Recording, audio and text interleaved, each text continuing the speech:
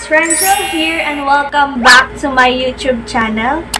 So in today's video, alam ko naman na nakikita nyo na sa title kung anong gagawin ko sa video na to. So yun nga, araw na naman ng mga puso, mga sis. So for sure naman yung mga taken dyan is magde-date sila sa labas. So sa mga single naman dyan, huwag kayong mag-alala.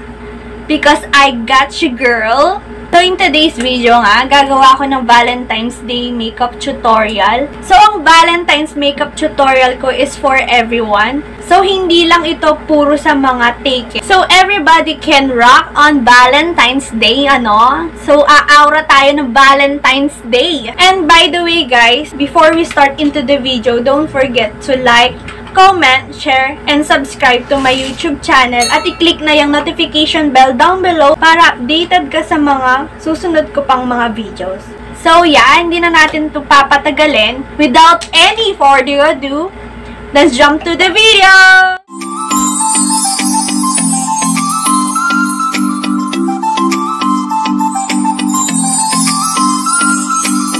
Usual, nakapaglagay na ako ng skincare ko at nakapaglagay na ako ng contact lens at headband. And before we start pala, comment down below kung mas prefer nyong dito na lang ako mag-film or dun sa background ko dati. Ayan. So, i-comment nyo na lang down below. And also pala, if you have any suggestion or request, i-comment nyo na din siya down below para makikita ko siya. And tatry ko siyang gawin para sa inyo. So, yeah, mag-start na tayo. So, for my base, ang gagamitin ko ay itong sa SUNGLOW by Fresh. Ito yung tinted sunscreen nila in the shade medium. At hahaluan ko siya nitong sa SACELADY. Ito yung full cover concealer nila. So, hahaluan ko siya ng light kasi medyo dark yung shade ko dito sa medium.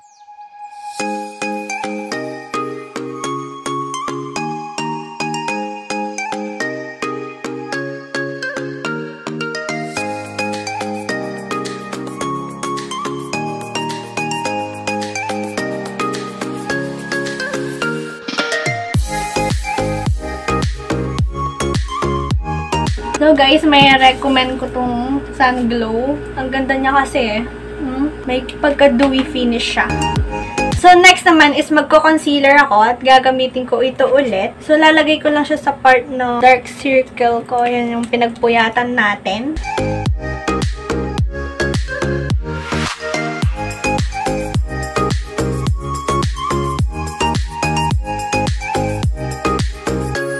So, ang next is magbe-bake na ako. Ang gagamitin ko ay itong sa DRSENSITIVE. Ito yung All Day No Sebum Blur Powder nila. So, ang next step naman na gagawin ko is mag-eyebrows na ako. At ang gagamitin ko ay itong sa SACELADY. Ito yung tinted brow gel nila in the shade 02.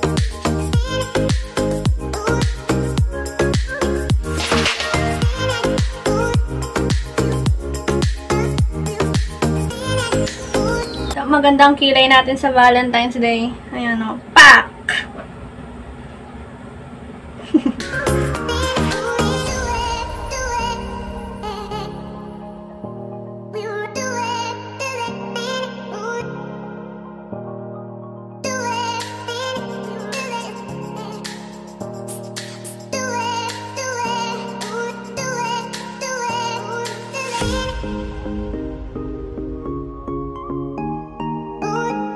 So, ayan. Tapos na tayo sa kilay. So, tatanggalin ko na yung binig ko kanina. At magpa-powder na ako.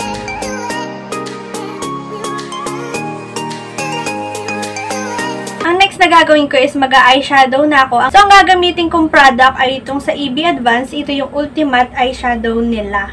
For my transition shade, ang gagamitin ko ay itong shade na ito.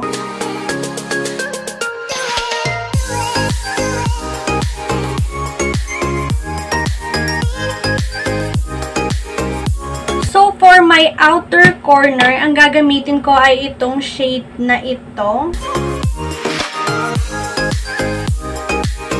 So, kukunin ko yung transition shade brush ko kanina at i-blend ko siya para mawala yung harsh line.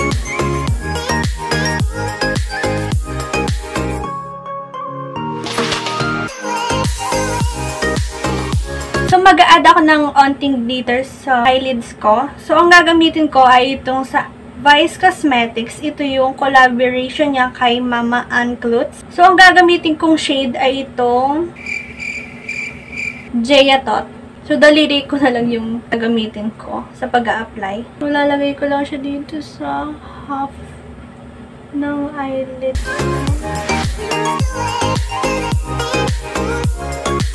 So, hindi pa tayo tapos sa mata. Ang gagawin kong next is mag-eyeliner na ako. Ang gagamitin ko ay itong sa Muse. Onting eyeliner lang naman para pasabog ang mata natin. Lalo na, new normal ngayon. So, dapat maganda ang mata natin. Kasi ito lang nakikita eh. Oh.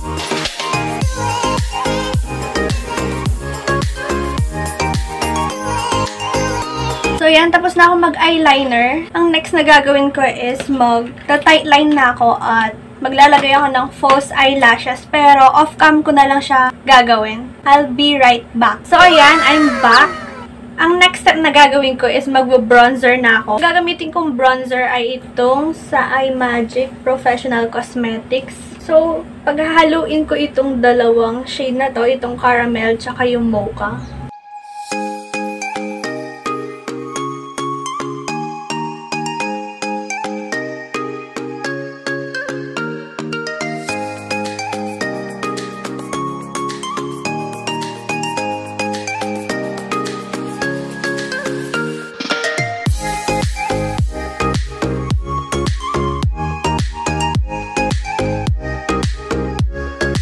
So, ayan, tapos na ako mag-bronzer. Ang next na gagawin ko is magba-blush na ako. Ayan, magba-blush tayo para kunyari, kinikilig tayo sa mga corning banat ng mga boyfriend or girlfriend natin sa Valentine's Day, ano?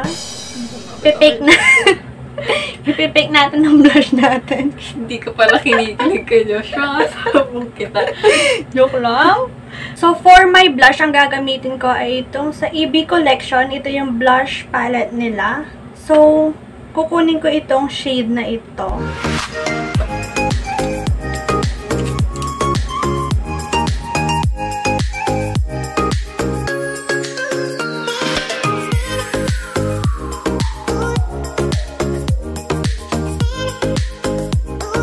So, next, mag-highlight na ako. So, for my highlighter, ang gagamitin ko ay itong sa EB Advance. Ito yung glow out highlighter nila in the shade Spotlight.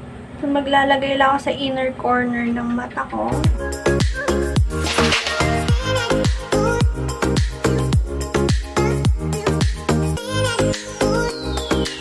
So, off-cam kong nilagay yung mga nakalimutan kong gawin. So, next na gagawin ko is magli-lipstick na ako. Pero, tatanggalin ko muna yung lip balm na linagay ko. So, sa Valentine's Day, don't forget to wear a red shade of lipstick para mukha tayong sexy. So, ang gagamitin kong lipstick ay itong sa MAC. Shade na to ay 12. Hindi ko alam. Niram ko lang siya.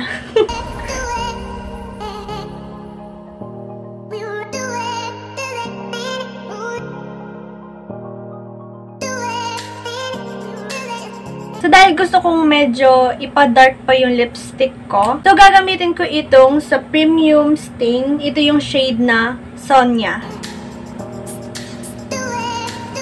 So, yan, ayaw gumana. Ah!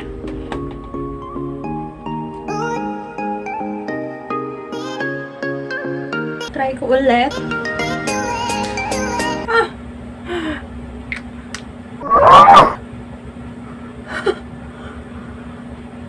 Naging ganito siya.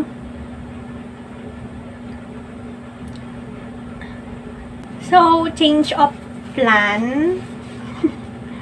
Parang ganito na na ta. So, tatakpan ko muna ng concealer yung gilid ng lips ko. Tapos, lalagyan ko pa siya ng MAC ulit. So, lalagay ko lang siya sa gitna. So, ang next na gagawin ko is papatungan ko siya ng black eyeshadow. So, gagamitin ko itong sa iMagic ulit. Kukunin ko lang tong Sable. Sable ba? Sable? Ewan ko. Ayan, kukuha lang ako. At ilalagay ko siya sa inner part ng lips ko. So, ilalagay ko siya sa inner part.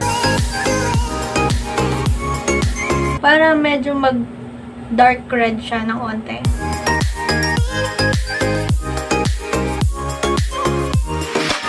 Mukha na akong vampire. Gagamitan ko siya itong sa Ocean Powder Stain na nabili ko sa Shaw. So, ilalagay ko siya sa inner part ng lips ko. So, kukunin ko itong shade ulit na ito, itong MAC, para bumalik yung red ng onte. So, medyo epic fail lang ang ating lips. Pagpasensyahan nyo na, no? Dahil wala talaga akong red lipstick. Or wala akong dark red lipstick. So, next step is mag-spray na ako ng mist. Ang gagamitin ko ay itong sa LUXEORGANIX Beauty Mist by Ann Klutz. Pagkatapos nito, aaura na tayo!